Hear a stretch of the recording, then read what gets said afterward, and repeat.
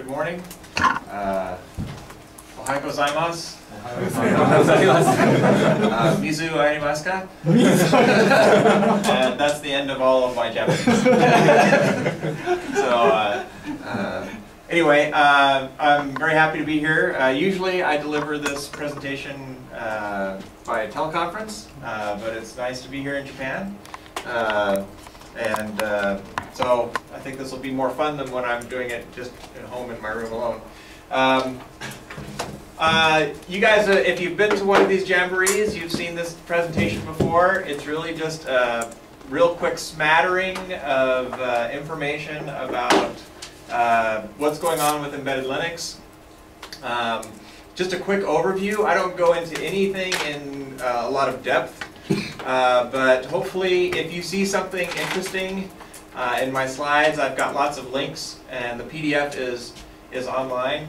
And by the way, during the introductions, I was reading LWN.net and I saw something new, so I added a slide between the start of the presentation, between the start of the Jamboree and now.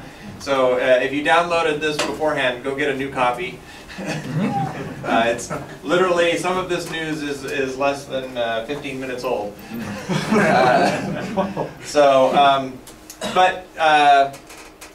So this is the major areas that I'm going to talk about. I'm going to talk about kernel versions and then go into technology areas. There's some overlap between this because I talk about kind of on a per version basis, and then I talk about the within each technology area. Then I'll go over some CE workgroup projects and then talk about some other stuff, miscellaneous things. So kernel versions. In the last year, we've had a very, very regular cadence of kernel releases, either 70 days or 63 days. We just had the merge window for 4.15, which means we have a good idea of the things that are going to be in 4.15. I predict, because of Christmas, that this will be a 70-day release cycle. I was going to go back and check to see if ones over Christmas lasted a week longer.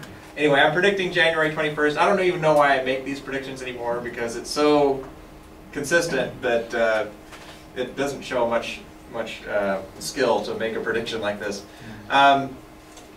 So I'll go over the releases fairly quickly because I'm going to talk about most of these topics under the technology areas. But in 4.9, we have virtually mapped kernel stacks. That is kind of a big deal. It's on x86 only right now. But it is a change in the way the stacks are used in the kernel, so that it means that you can catch memory faults if there's a stack overrun. That has not been the case before. The kernel's always been susceptible to stack overruns that just walked off into process address space or into kernel address space. And so this actually cleans up the kernel code. And the amazing thing is that it made process creation faster. So not only is it safer, but it's actually faster. Even though it's only on x86 now, I think hopefully we'll see the same type of support on other platforms. Well, I don't know exactly the details what they did, but hopefully they'll get at this on like ARM.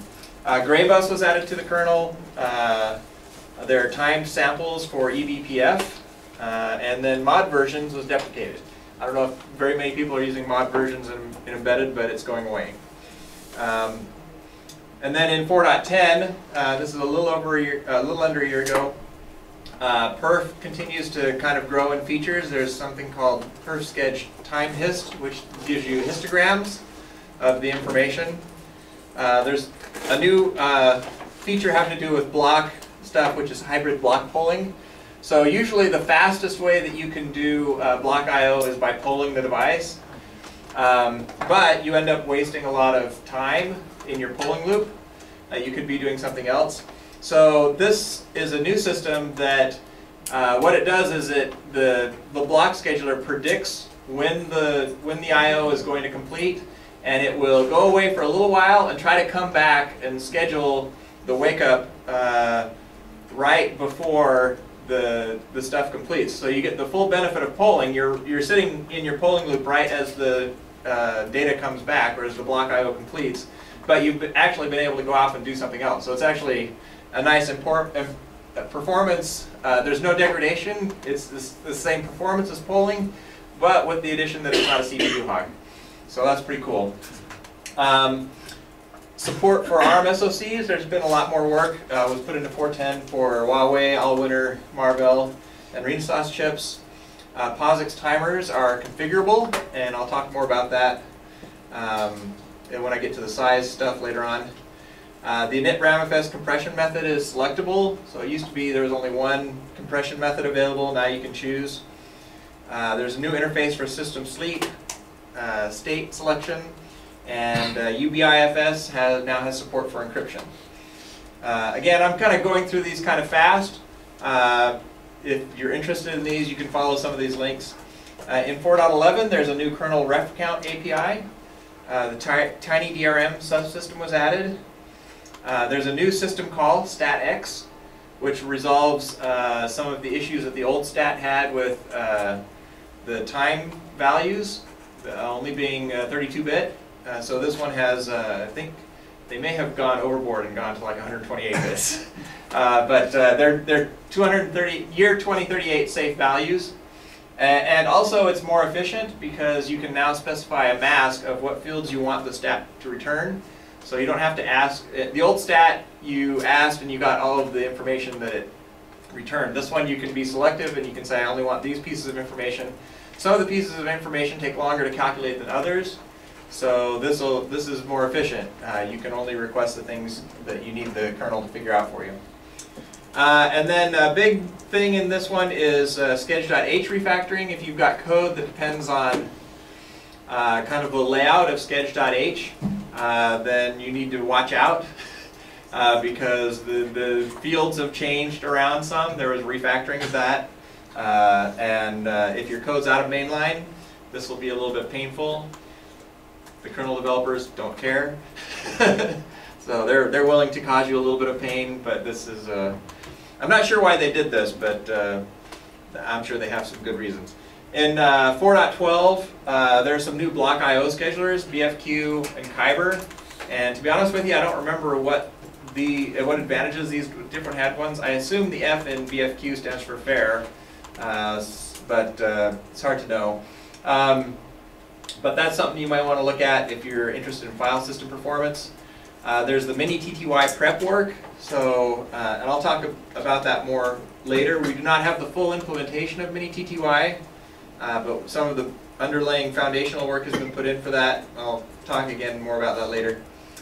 There's proper support for USB Type-C connectors. There's a new tool in the kernel for analyzing boot time. Reads the D message and can also provide an ftrace log and produces a nice HTML graph of boot events. And so Intel has been doing they have a whole collection of tools to do this type of thing where they look at logs and produce charts and graphs and things. You can this is the location inside the under Tools, Power, PM Graph, Analyze Boot. I don't know if there are other tools in there, but lots of interesting stuff going on with instrumentation.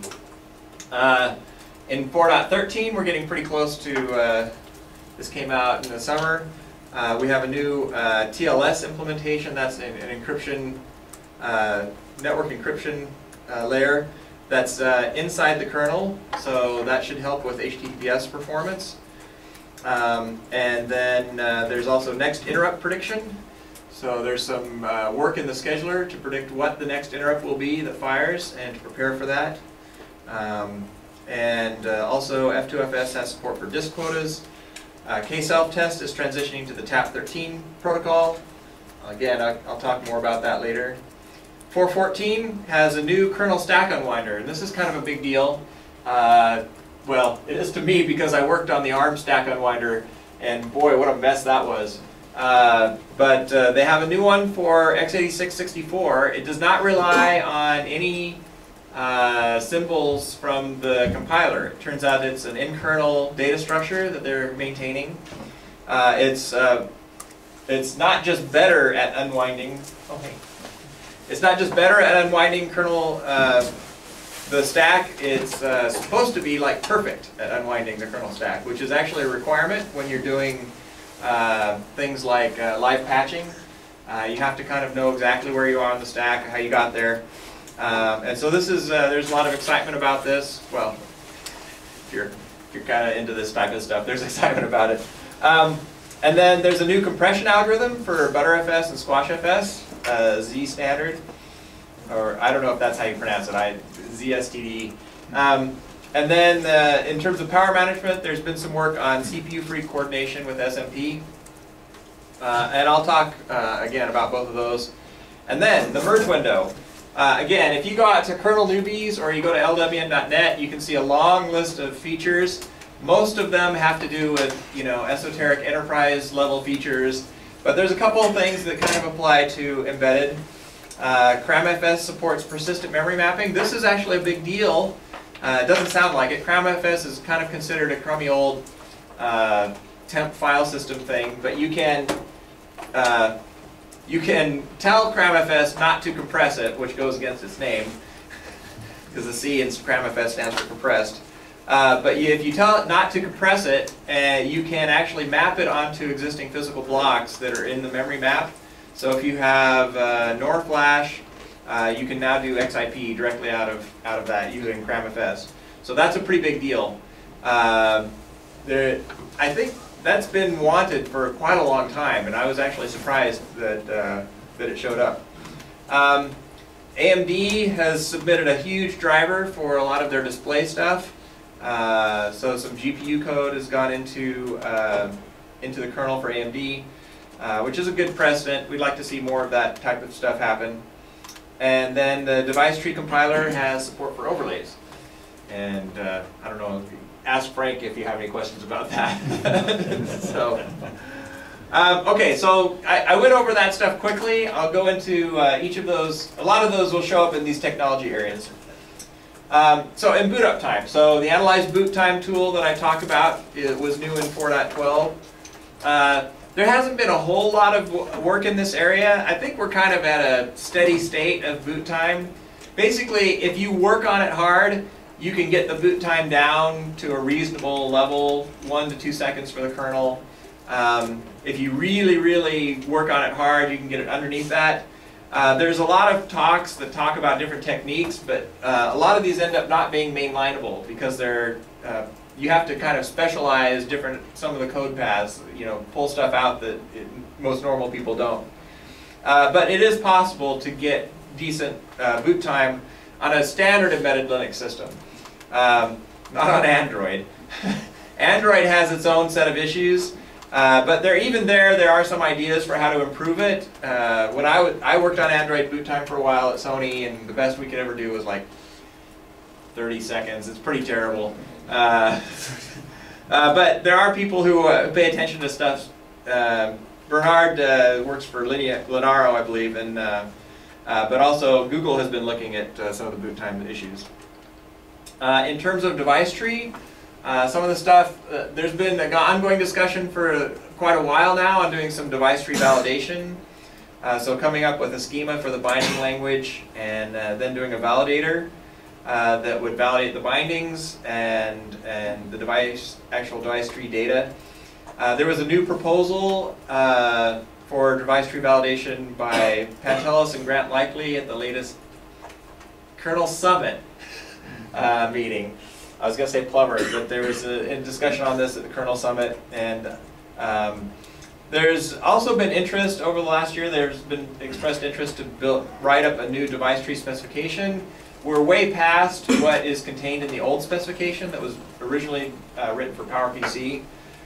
So we want to update that material, include a lot of the new mechanisms that are in device tree. And also, it's weird because the original PowerPC document is under kind of a weird distribution license. You can't just copy it freely, and so it'd be nice to just have an open document that we could use. And then overlays, I said in the 4.15 release, the device tree compiler has support for overlays, although Frank swears that he's going to change some stuff to mess that up. Anyway, in terms of file systems, just a couple of things. We got this ZSTD compression that right now is available for ButterFS and SquashFS. So this just barely went in, but the basic idea is that it's got it's both faster and gives you better compression ratios. It's faster both at compression and decompression. And there's, I think this link to the data compression options comparing behavior, I think that is Arjun van de Ven did some benchmarking of it. And then there's how to use it if you're using ButterFS. Of course, not a lot of people are using ButterFS in embedded, but a lot of people are using SquashFS, so that's something to look at. And then F2FS is support for disk quotas. And that may seem like an odd feature to add to a Flash file system. So F2FS is a Flash-friendly file system by Samsung. But apparently Google is going to start using this to do some quota stuff in Android devices. And then UBIFS support for encryption. And there was actually a pretty good talk about UBIFS security features at ELC. So in terms of graphics, there's this tiny DRM. So there's been a problem as the kernel has moved over to DRM. They got away from the old frame buffer, which was actually a fairly simple interface for interacting with graphics. But a lot of displays used in embedded are these fairly small displays, 160s or 320s or something. And they're just over I2C or SPI. And so this tiny DRM is kind of a subset of the DRM functionality that users can use to work on those types of kind of small graphic displays. And then there's a presentation at ELC on Vulkan, kind of the other end of the spectrum, which is kind of high-end, faster graphics, but still embedded. In terms of GPU drivers, I've gone over this type of material before. There's a whole bunch of GPUs out in the market. Various, they have different levels of support in mainline. Most of them are not very good about their mainline status. In particular, so the companies aren't doing these, but NVIDIA, Vivanti, and Broadcom GPUs do have open source drivers. There are open source projects. The Nouveau driver, Etnaviv driver, and the Video Core 4. In fact, at ELC Europe, there was a pretty good demo of the Etnaviv stuff. And there's pretty good support. There's a pretty good open source project for Qualcomm Adreno. The Imagination, they kind of teased that they might be doing an open source driver, but then nothing appeared. And then ARM Mali was stalled. The recent news here is that actually there's some people who have picked up some of the Mali work. And if you look at these, they're not super recent, but like this. One of these had patches as recently as a couple of months ago. So there appears to be people working on supporting Lima. And we won't talk about ARM. They don't seem to appreciate that work as much as they should. The only thing I have in networking, the networking stack tends to have a lot of enterprise and high-end stuff, but there is this time-sensitive networking stuff that's now in the Linux kernel. So for real-time systems and for video streaming, where you have some real-time constraints or some time-sensitive constraints, there are features in the kernel that allow you to specify parameters for doing better, more deterministic networking packets. So there's something called the SOTX time option that allows you to specify high-resolution transmit start time. And there was a really good talk. If you're interested at all in this stuff, I would recommend highly looking at this talk by Henrik that he gave at ELC Europe. This is a difficult problem because obviously as soon as the packet leaves your device, there's a bunch of stuff in between you and the endpoint that might cause problems. So it's really kind of has to be an end-to-end solution.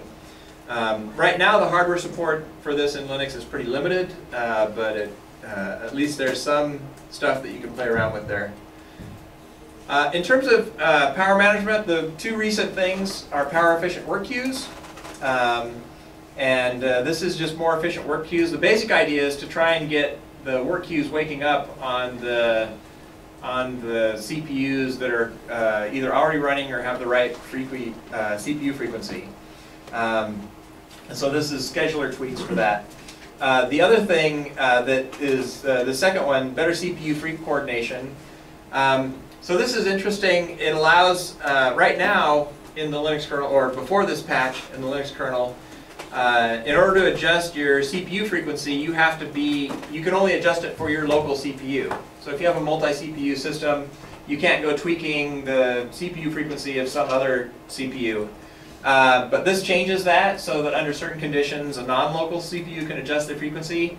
And what this is really handy for is if you have a task that is waking up another task and it's going to run on another system, you can actually boost the frequency at the same time as you schedule that other task. And this is really good because right now in the system, particularly in Android, they have this problem where a task gets scheduled and then it has to wait for the frequency governor to kind of detect idle and boost it. And this allows you to kind of more directly, as soon as you schedule it, get that boost going. And you can read all about it on ldvn.net. So real-time. We had the real-time summit recently. It was actually also in Prague. I'm not going to go into all of the details of what they talked about, but these were some of the talks that were there. Lessons learned, working with the RT preempt patch set, using CoSNL to detect and fix nested execution context violations, which I'm sure that means something to a real-time person. A sketched edge line and the future of tracing. So you can read all about that on ldvn.net. But basically, this work continues. At that summit, Thomas Gleixner also gave a status and a roadmap for the preempt RT patch, which is the main inline or in-mainline system for doing this. So two things that they've done recently. They got a lot of work done on hot plug locking, and they did the whole timer wheel rework to make the timers less latency. So those were pretty big issues. The next thing on their list, it's a very big outstanding issue, is to look at the de-entry cache, the directory entry cache locking, and see if they can resolve some issues there. So basically, it's a really difficult problem getting all of the code paths in the kernel to be friendly to real time, and especially these locking issues where a process can hold a resource for an unbounded time are pretty difficult to cure. But they're working on it, and so we appreciate their effort. There are a whole bunch of presentations on real-time, not just at the Real-Time Summit, but at ELC Europe and at ELC, so you can go look at those if you want to get some more information on this. In terms of security, this slide is actually, there was no updates on this one from the last session, but there's a big project called the Kernel Hardening Project. There's a developer called Keys Cook who is doing a whole bunch of work trying to close whole categories of vulnerabilities. And lately they've been doing a lot of stuff using GCC plugins to do things like, well, this kernel exec, prevent the kernel from executing user space code, to zero out kernel structures passed to user space so that you don't leak information up to user space.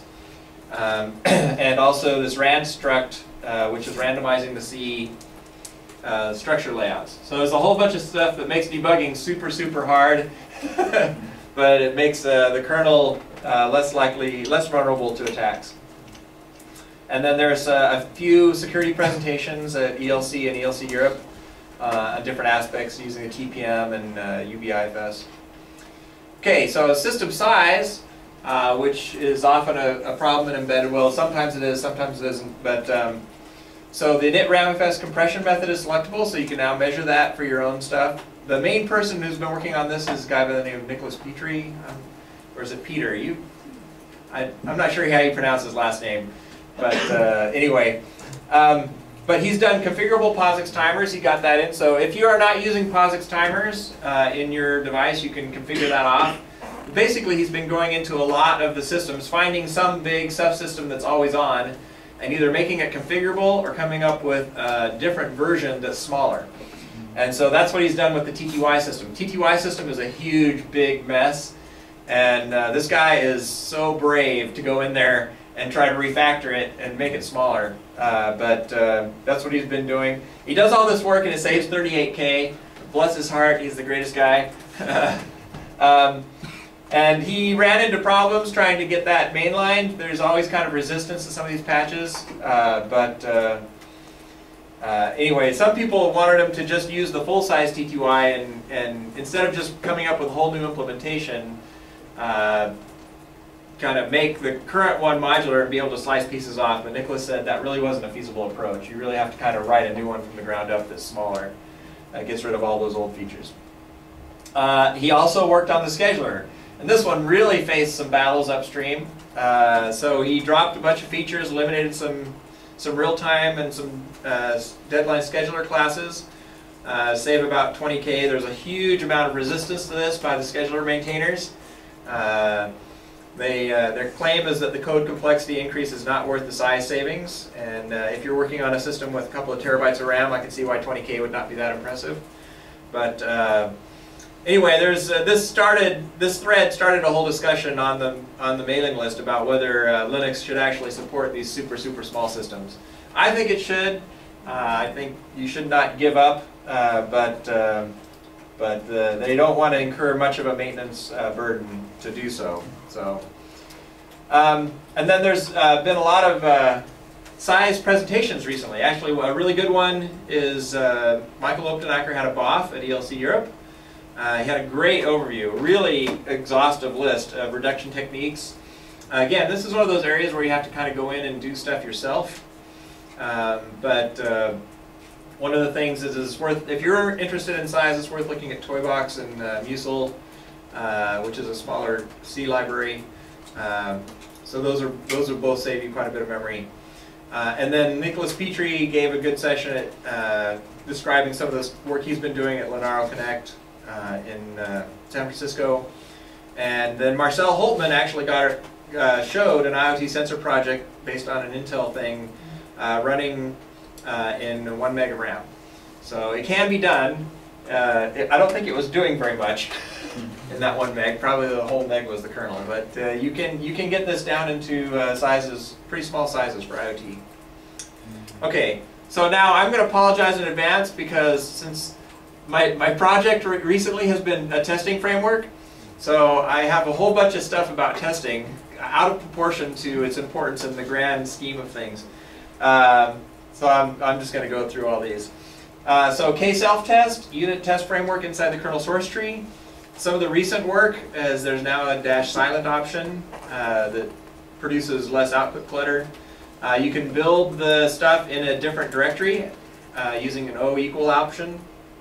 I don't know if it supports kbuild output, which is an environment variable that does the same thing. But there's lots more regression tests now in K-self-test than there were a year ago. And they have started converting everything to TAP protocol, which is a very simple test output protocol. And so that's actually good. It means a lot of frameworks will be able to deal with the output from it and use it. So that's actually coming along pretty well. Fuego, I have a whole presentation on Fuego later today, so I'm not going to go into detail here.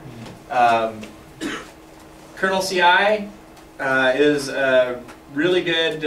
It's got a lot of momentum. It's a build and boot test farm thing.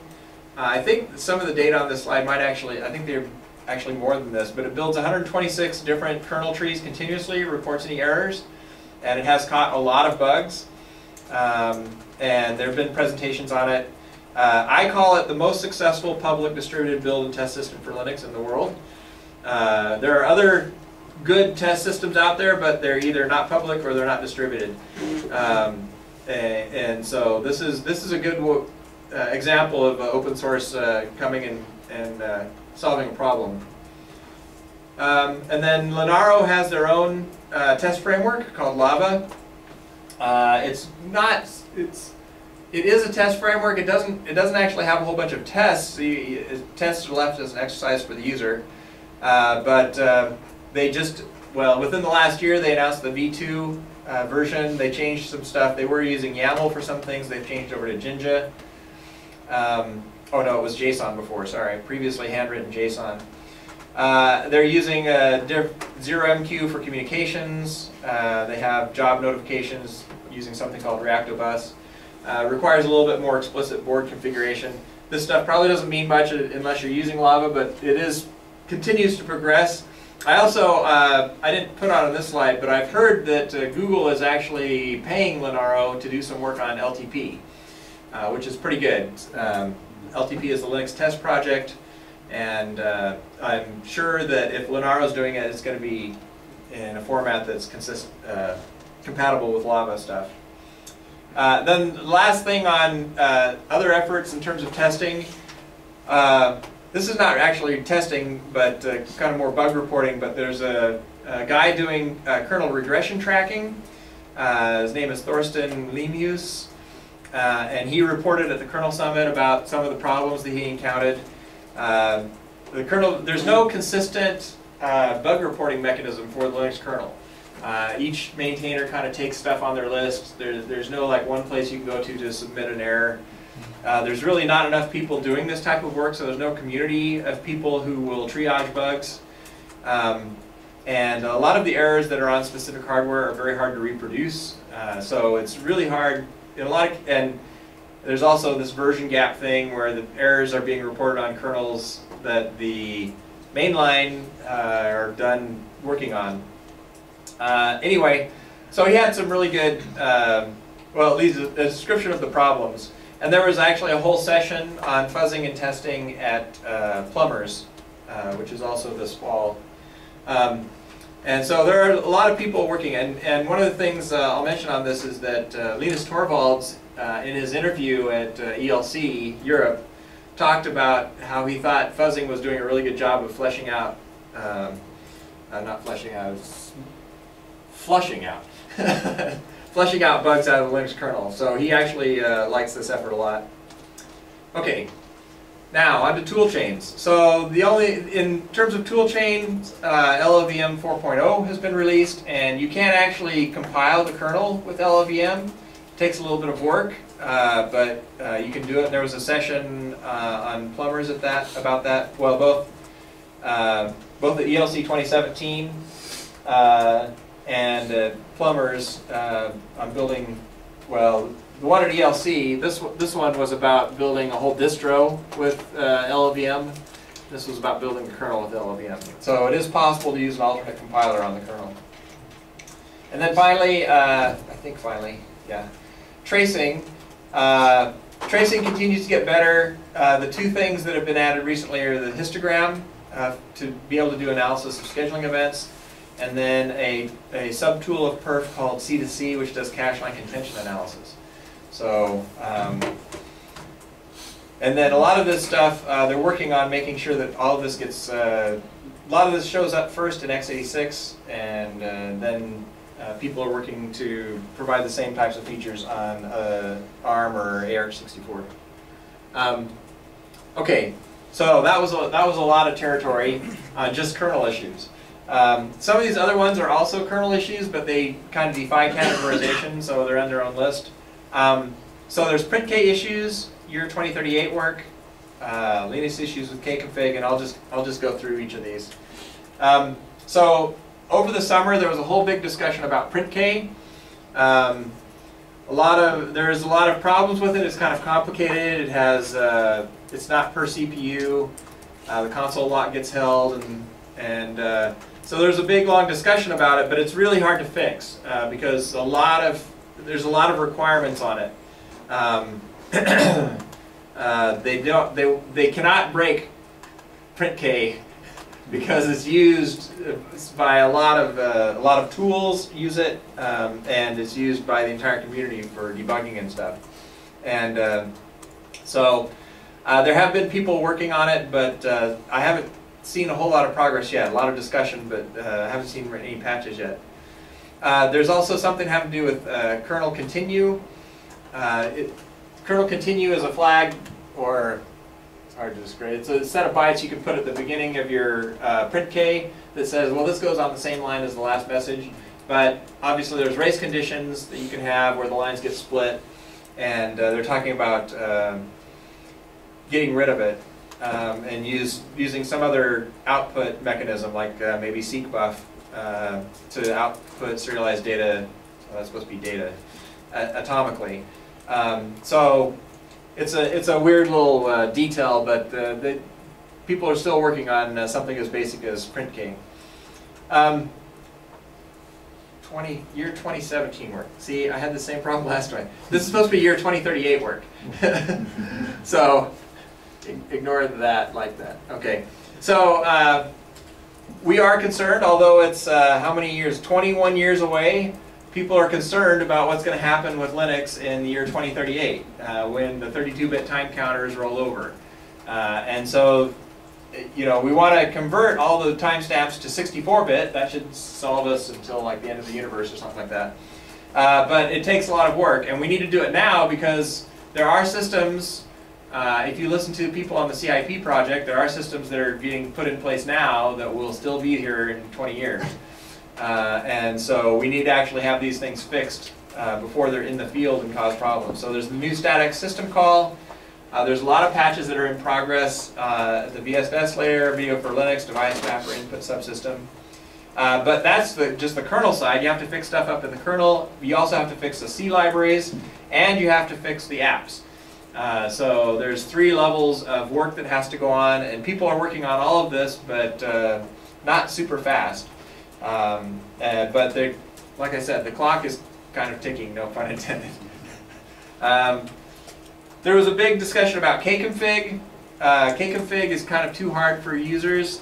I think this is true. You know, there was a discussion on the kernel summit list about how kconfig is really difficult for desktop users.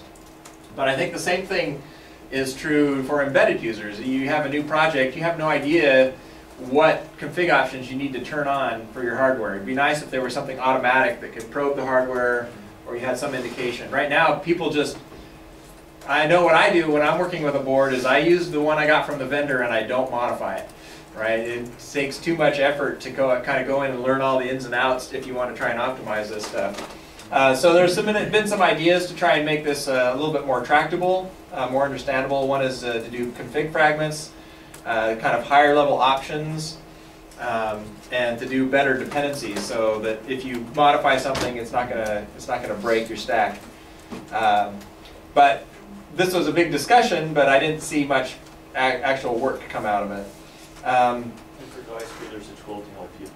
Oh yes, okay, yeah. So there you go. In device tree, there's a tool to help you find what configs are not getting right, what device tree options don't get bound, right, and you can map those back to config options, and vice versa.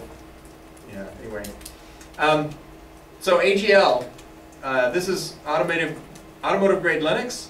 We have the very first car, at least in the U.S., is a 2018 Toyota Camry. It's already on the roads in the U.S. This was announced at Open Source Summit Japan, and Mazda and Toyota are collaborating on a car infotainment system called Entune. So actually, some really good open source stuff is going on in the automotive industry. Android, the Android mainline status. It's still pretty bad, but it's improving. That's what I've been told. So there's lots of Android SoC support that's still out of tree. Vendors are starting to mainline things. In particular, I heard that Qualcomm is investing more effort here, but it will take time. It will take many years before we see a lot of that millions of lines of SoC code out of tree before that's all mainline. One of the issues that came up is that Android kernels that are in shipping devices are usually about 2 years behind. Currently, most phones are shipping kernel version 4.4, which is about 2 years old, and that's unlikely to change. Just the nature of the market cycle and the development cycle of mobile phones and how many players there are in the supply chain and all that stuff. That's not going to change. The issue is that LTS support expires at 2 years. So right as soon as the phone gets released, LTS goes away for it, which is a problem. And so Greg has said, LTS stands for long-term supported kernel. So Greg has said he's willing to maintain a kernel for 6 years, but only if people play nice and they actually use it. He's not going to put a whole bunch of effort into it if nobody ends up using it. So we'll see how that goes. That was just announced, I don't know how many months ago, a couple months ago, I think. So if you go out to kernel.org and look, one of those kernels is actually going to be, I think it's the 4.4, and will get maintained for at least 6 years. Also, this is a little bit related to Android, but it's kind of separate. There is interest by Google in improving LTP. LTP has been kind of notorious as it's got kind of a bad reputation. A lot of kernel developers don't like it and don't run it. And so there are some projects out there, particularly between Google and Arrow, to improve LTP, which is good for the whole industry. And then you can read more about this at article on LWN.net. Linux and supercomputers. This has absolutely nothing to do with embedded, but I threw it in because it was kind of cool. Linux now runs in 100% of the top 500 supercomputers. Okay, as of November. Okay, it's 100%. It's past world domination. They have assimilated every supercomputer on the planet. Well, in the top 500. It was 99.6% in June. And they got like the last two, I guess the two that were running non-Linux have dropped out. So the most powerful machine in the world is something it's called is China's Sunway Taihu Lite, if I'm pronouncing that correctly. It uses 650,000 processors, which seems excessive, but I guess this is a supercomputer. Anyway, so that's kind of cool. Linux is completely dominating that space. And it's actually dominating pretty much in embedded as well. I mean, in terms of phones and consumer electronics devices and all kinds of embedded things. This is the slide I added now about 45 minutes ago. So FreeRTOS has had a license change. So I see Wade-san's. So it used to be GPL2 with some weird extra clauses. And now it's not. So the primary developer of this, named Richard Berry, started working for Facebook last year. And I didn't realize this, but this is apparently... Is it Amazon? Oh, Amazon. It's yes. Amazon. You're right. This is wrong. Okay. Don't download these slides yet. It's Amazon. I don't know why. How did I get Facebook in? Oh, well, anyway. Okay. So, but they just released FreeRTOS version 10 with an MIT license. But they couldn't resist the urge to modify the MIT license. So they removed the GPL v2, which had the weird extra clauses, and then they added an extra weird clause to MIT. And so, but this is a pretty big deal. FreeRTOS, if you look at most surveys of embedded operating system deployments, FreeRTOS is like really high. And so I'm not, it'll be interesting. I just saw this. I haven't had time to like process it in my brain, but you know, some of the other ones like NutX and Zephyr, maybe I don't know how this will impact them, but there's bound to be an impact anyway. So that's interesting.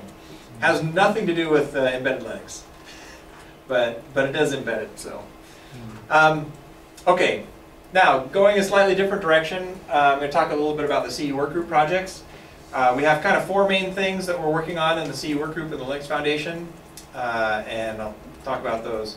So we have a shared embedded distribution. There's an effort to try and get companies to collaborate on an industry-supported distribution of embedded Linux. The main goal for this is very long-term support, and the main work seems to be clustered around adding support to the Octo project or to Debian, or both, to work together. And there are three projects that, and we're actually, there's a presentation at the end of the day, right? Someone's giving a presentation on this. The MetaDebian, ISAR, and Elbe have been in talks with each other and are communicating about sharing their recipes. So each of these is projects that builds an embedded distribution based on Debian, but using a set of Yocto project recipes.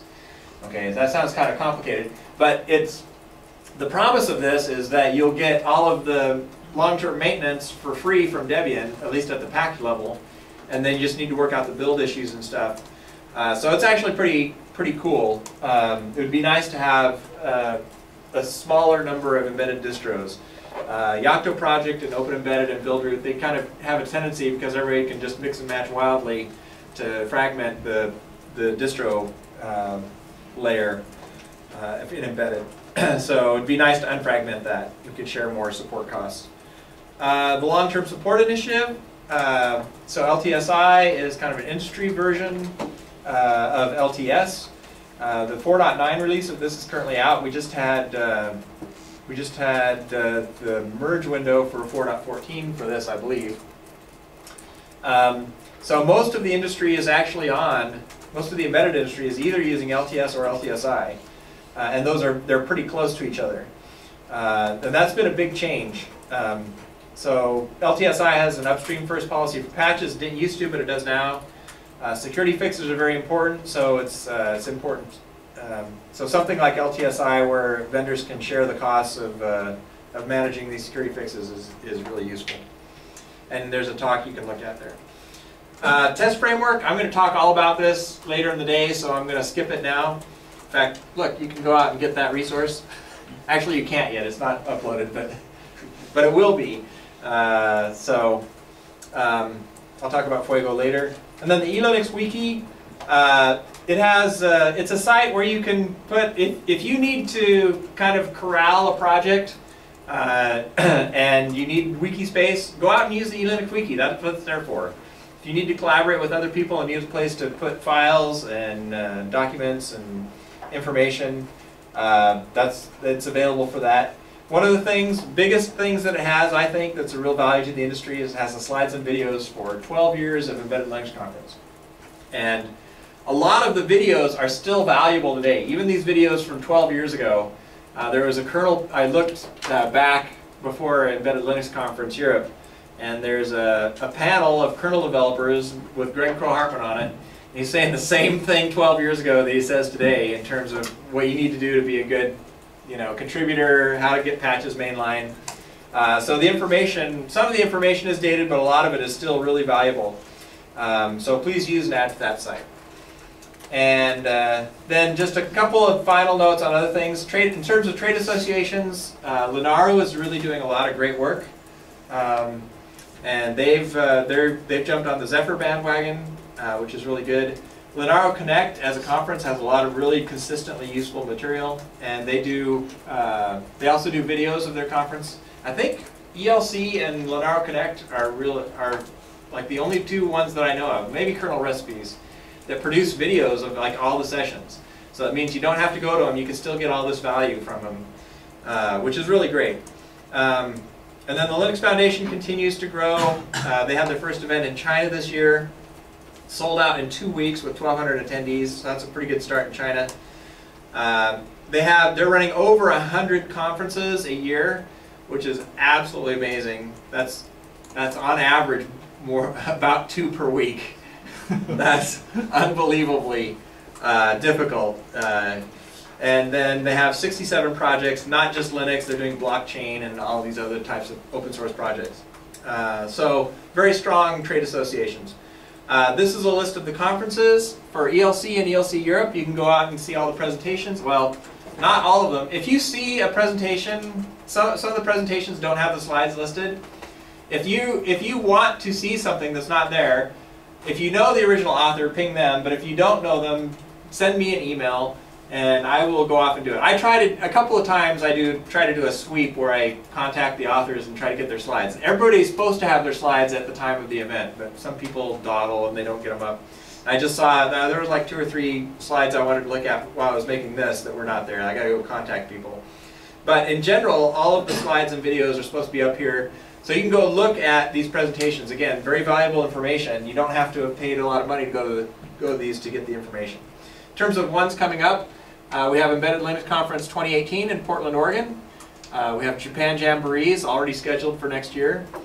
And then the Open Source Summit in Japan is coming up June 20th and 22nd.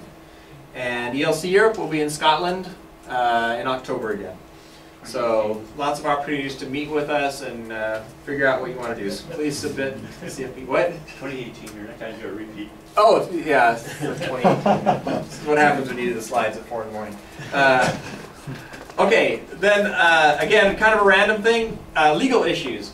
Big thing happened on the kernel mailing list right at the end of the 4.14 release cycle. In fact, it was in 4.14 RC7. A big patch went in, and usually that doesn't happen. So there was some consternation about that on the mailing list. Basically what the patch did was it took a whole bunch of files, I think it was 12,000 files, that had no license information on them, in them, and tagged them with SPDX license IDs. And so there were people who complained about that, saying, well, what if I didn't really want it to be a license? And most of the lawyers agree that if there's a file sitting in the kernel tree and it does not specify what license, then it falls under the copying file, right? Whatever the license for the whole project is.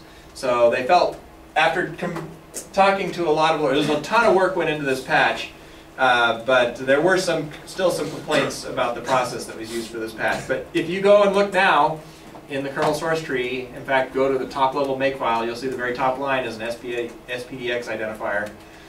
So if you want to see what it looks like.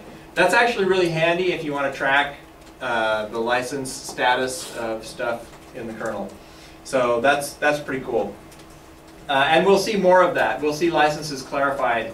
So I think they did a study and they found that I think it was 450K worth of comments was licensed text, and there were small variations all over the place. So there were I don't remember the actual count, but it was a lot of different variations of the GPL v2 license. So I said, well, let's. So they did a classic computer science abstraction where they said, well, we'll just have a token that means this license, and now it collapses the differences and reduces all these comments that are just wasted space, and it provides extra legal clarity. Okay, so this is where I get my information for this talk, from lwn.net. If they have great resources out there. If you go to the kernel page in particular, there's a kernel index where you can see on it just about any topic in the kernel, USB or memory management or file systems. You can find lots of articles. Also the same thing with events. If you are interested in a particular event, they have a whole event categorized page where they say which articles they wrote for talks for that event. And they don't cover every talk, obviously, but they do have some, and it's handy to, if you remember a talk or something that you saw, you might check for an article. Kernel Newbase has a really good page that talks about what the features that are in all the different kernel versions. And then elinux.org, especially the events page on that, has slides and videos. And then the C-Linux dev mailing list. So, how did I do on time? Oh, I'm way early.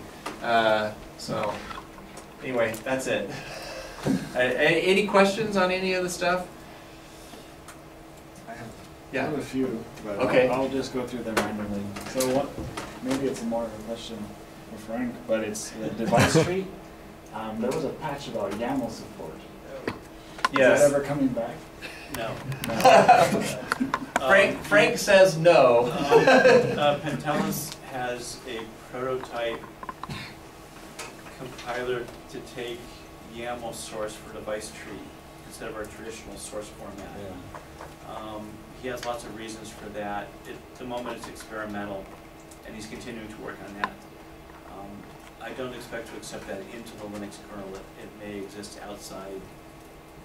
If you want to talk about that later, it's an interesting discussion. It's an interesting discussion. Yeah. Okay. Frank's just a mean maintainer, isn't he? Yeah. Actually, Pantelis and Grant, I had a kind of a reference to that on one of my slides. Grant Likely and Pantelis did get together and talk about some of this stuff at the device tree session? Workshop. Kernel Summit. At the Kernel Summit. So there may be some other thing similar to that, because there are a lot of people interested in validation. Yeah. So. And that session is documented on elinux.org. Follow the device tree section. So the notes and the slides are there. Oh, okay. Cool. Good use of elinux.org. Yeah. I have a few more, but I'll just ask the easy one. So the license, SPDX, is it the plan to get rid of all of the text? Because they just updated it on the cases where the file didn't have SPDX, but in the long run, are we going to get rid of it and all? I think in the long run, what they want to do is they want to get rid of. Yeah. I mean, it's in the kernel source tree, right? So it's supposed to be GPL v2 plus the one or two little extra comments that Linus made. And it's supposed to be GPL v2 only, right? He took out the clause or later. And so lawyers who are looking at this stuff are anxious about any ambiguity in the licensing terms. And so I think what they'd like to do is they would like to go through, and actually I think the very first set of patches to files that already had a license has already gone into 4.15. So I think they are going to actually start pulling out the big block of code, or not code, the comment at the top of files and start replacing it. I think that's the overall goal, but we'll have to see what the maintainers. I think most maintainers are on board. I think they just got caught a little off guard with this first patch that went in. And the C++ comments. Oh yeah, and the fact that they used a C++ comment to do it, right? They're using a // And Linus said he's now okay with C++ comments, or he kind of said it. It's like, anyway. So some people really didn't like the C++ comment thing either. So anything else, or we'll talk about that. okay, we can talk. Any other questions about anything I've talked about? Yeah. Yeah, I was very interested in size reduction. You say 1 megabyte Linux running. Yeah. Is it feasible? Well, okay, so it's been done, yeah, right? So you can actually do it, and in fact, Nicholas Petrie, his goal is to run the Linux kernel in 256K. Oh, but he's doing XIP in NOR flash, so most of the actual kernel text is outside of RAM, right? And so I'm not, well, I don't know. I'd have to look around the industry, but my impression is not a lot of systems have that much NOR flash. A lot of people have SPI NOR flash, which you can't use for XIP. Well, I don't know. Can you? You can, yeah. Can you? With the cadence controller you can, with the resonance controller you can. Oh, that's interesting. Okay. Yeah, they do some sort of conversion of the access into some memory maps. They do it on the fly? Do they map? Can you map the whole thing in at once, or? Some sort of window like 64 max. Oh, okay. Which is enough. Wow. Okay. That's interesting. So okay. So yeah, but I would really like to see Nicholas succeed, even with that even with the XIP, and the really low memory footprint, because what he did was he switched over, because he was in that situation, he switched over from trying to optimize the text, the code segment, to the data segment. And so he's been doing a lot of data segment reductions. Trying to, in fact, one of the things he did was went into device tree and hacked it up. Well, I mean, he did, but he sliced it down, I guess. Yeah. So, and he's. It's actually in. Rob accepted it. Oh, okay. So there's actually, does that require a config option? It requires that you're not doing dynamic device tree. Okay. But otherwise it's just standard stuff. Is So. it init stuff that goes away, or is it? It trims. Well, that's okay. We can talk off. Yeah. So, but anyway, that's actually pretty cool, and he's still All I working know on what it it. is. It trims out nodes that are not actually used when you instantiate the device tree in memory. Oh, It just okay. lops those off. Okay. Is it available to access such a documentation or a slide or something? Yes, if you. The best thing for that stuff is to go to. Let me see here. Under S for system size. Let's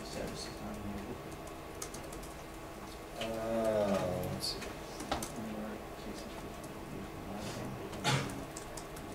Oh yeah, this one right here. That is a video. So if you look at that video, he talks about this stuff. I see. So that's from Linaro Connect. That was just in September. So see.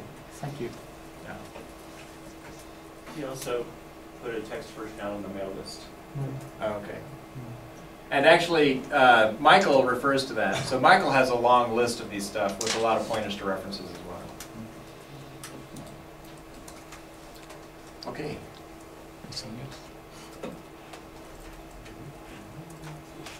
Okay. Okay. Thank you. Thank you. Thank you.